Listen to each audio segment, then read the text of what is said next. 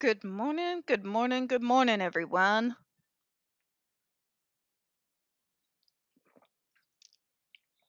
Welcome to another episode of Spilling Tea. I'm your host, Tiffany Daniels, and we are going back to that horrible world known as the JRC. But before we do the usual disclaimers, I'm doing at least some of the videos today a little bit earlier because I did not want to have to try and do 7 videos at the end of work at 7:30 this evening because got an early birthday dinner coming up this Wednesday. I'm going to want to clean tomorrow. Blah, blah, blah, blah, blah, blah, blah. You get where I'm going, right? All right, to the disclaimers. Folks, if you are unfamiliar with the Stop the Shocks campaign or with the campaign against the troubled teen industry, you're going to find all the pertinent looks, I'm not awake.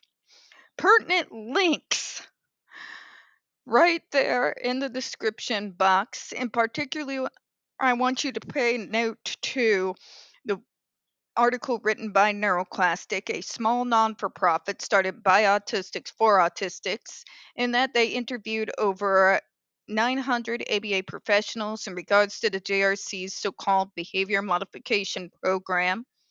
The Judge Rotenberg Educational Center doesn't want you to read this article so much. They have threatened NeuroClastic with a defamation lawsuit if they did not remove it from the website. Folks, NeuroClastic has refused, so if you could, read that and share it on all your social media. We also have linked in there NeuroClastic's public statement in regards to the defamation lawsuit threat, as well as a link to the GoFundMe in case the JRC actually sees through with their threat. Trigger warning number 1.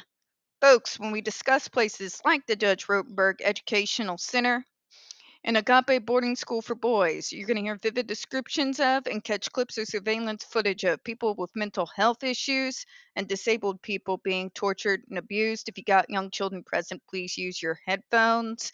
Trigger warning number 2. This channel is marked not for kids for a reason. We do use profanity on occasion. We do speak on dark subjects. If your child is 16 and younger and watching this, very obviously parental supervision is advised, all right? So where we left off last time, excuse me, allergies, they've been rough this morning. The 10th Amendment instructs us that powers which the Constitution does not delegate to the federal government belongs to the states. I'm kind of rereading this because this is something that Republicans always do.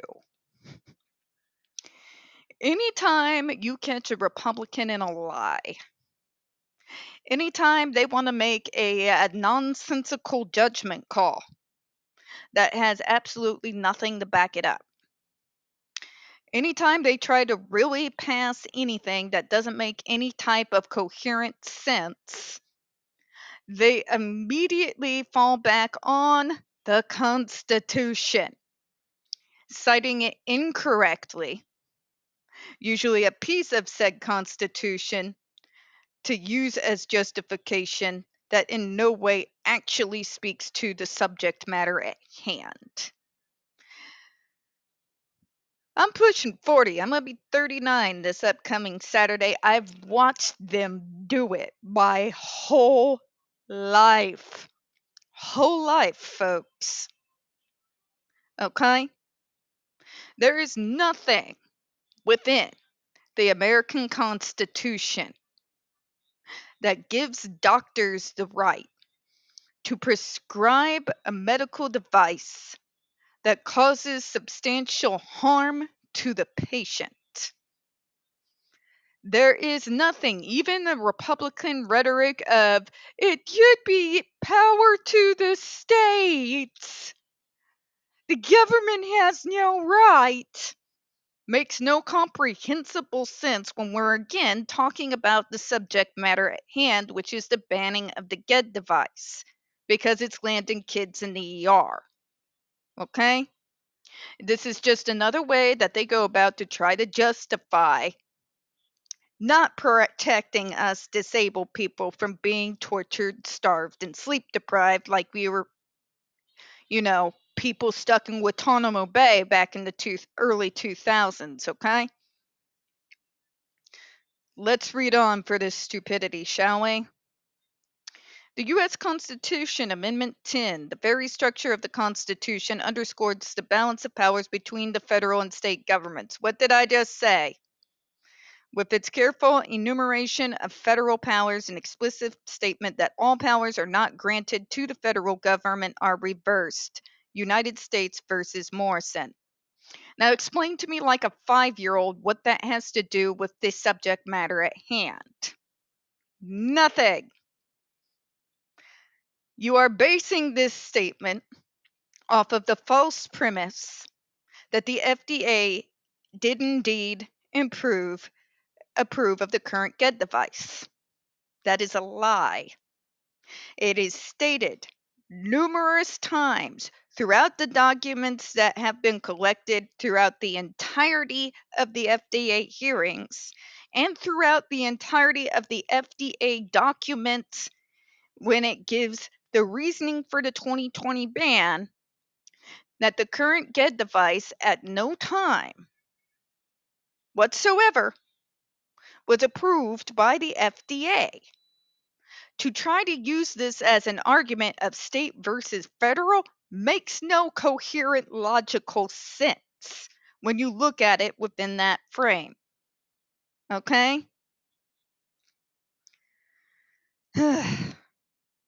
Congress may legislate on naturalization, bankruptcy, patents, and copyrights, for example. U.S. Constitution Article 8, but cannot generally mandate individuals purchase particular goods or regulate the practice of law. What in the name of God does that have to do with the price of beans, okay? Explain to me like I'm a 5-year-old what that has to do with the subject matter at hand. It doesn't. This is an old playbook, folks. This is Republicans going back to using state versus federal powers anytime they get their hands caught in the cookie jar.